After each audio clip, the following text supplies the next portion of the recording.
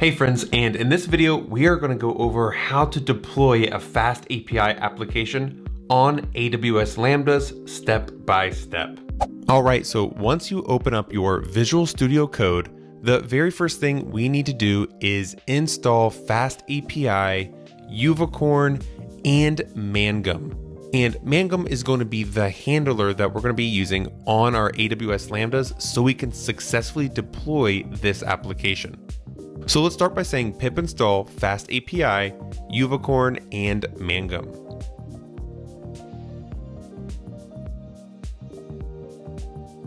Now, once we install these dependencies, we need to create a requirements.txt file. And we can do this by saying pip freeze greater than sign, and then typing in requirements.txt. When you do this, you'll see that it's going to create a requirements.txt file. And now when you open this up, you're going to see a bunch of dependencies that come automatically with FastAPI. And all we really need is a FastAPI and this Mangum. Everything else can be completely erased. And that's because we are going to grab all the dependencies that we've already installed and stick it on our FastAPI Lambdas. Now, the next thing we need to do is go ahead and just create our main.py file, which is our main FastAPI application file, where we can say from FastAPI, import FastAPI, and then we want to say from Mangum, import Mangum. We then want to say app equals FastAPI. We then need to create a handler, so we can say handler equals Mangum, where we can pass in our FastAPI app. And then we want to say app.get, where inside I'm just going to have a empty slash, where we are going to create a new Python function of async def hello, where we just return a dictionary of message, and I'm going to say hello from coding with Roby.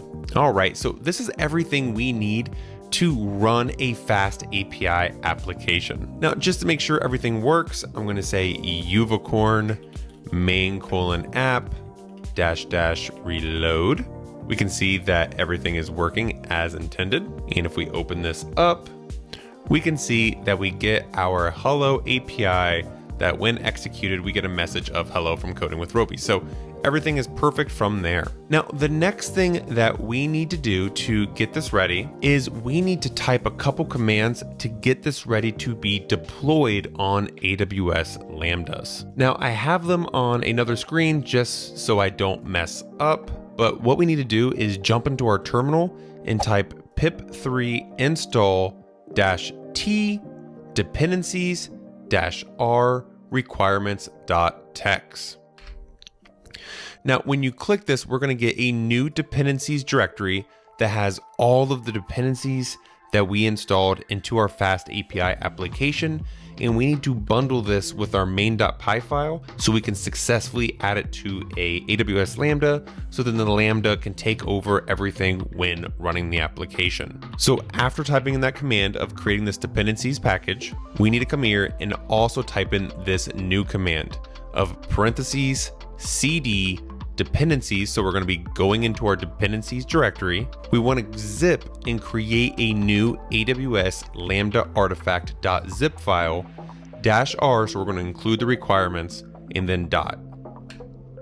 When you do this, you will see that we now have a AWS Lambda artifact zip file in our directory. Now, for the very last command, we need to say zip AWS Lambda artifact.zip -u main.py. What this is doing is we are creating a new AWS Lambda artifact where we're adding, the -u means update, we are adding and updating this zip file with our main.py file. So let's go ahead and add that, and we can see that it's added our main.py file to our AWS Lambda artifact. Now what we need to do is head over to your AWS console. If you don't already have an AWS account, you need to go ahead and create this. But this Lambda is going to be totally free if you are brand new to AWS using the free tier. So let's go ahead and type into the search bar Lambda. We want to create a function, and here we can name it whatever we want. So I'm going to name this FastAPI coding with Roby. We want to change the runtime environment from Node.js to Python. We can leave the architecture at this. And now let's go down to our advanced settings and let's enable the function URL. So use function URLs to assign HTTPS endpoints to your Lambda functions. And then where it says auth type, for this example, go ahead and change your auth type to none. This will add a new rule, but what we're essentially saying is anyone can access your AWS Lambda. Now, the reason I'm doing this is so we don't have to authenticate and use authorization to make sure that this Lambda is successfully working. So I'm going to say none so anyone has access to this Lambda. And then I'm going to say create function.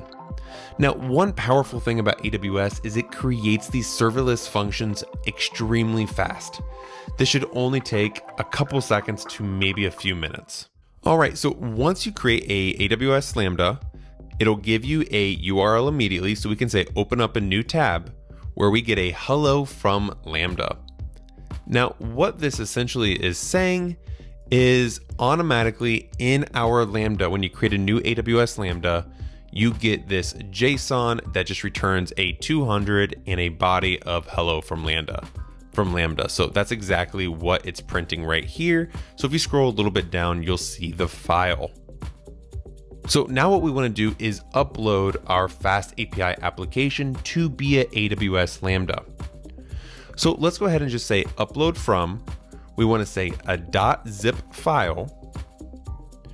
Click upload, and what we want to go to now is our directory where we just built the application, and click our AWS Lambda artifact.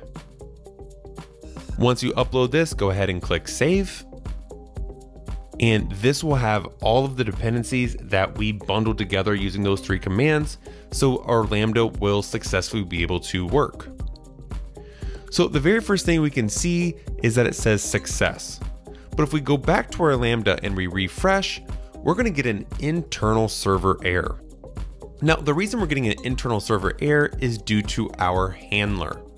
So remember, we downloaded Mangum to control our FastAPI handler, but we're getting a default Lambda function .lambda handler. So what we need to do here is go ahead and click edit, and this is on our home page. I'm just scrolling down.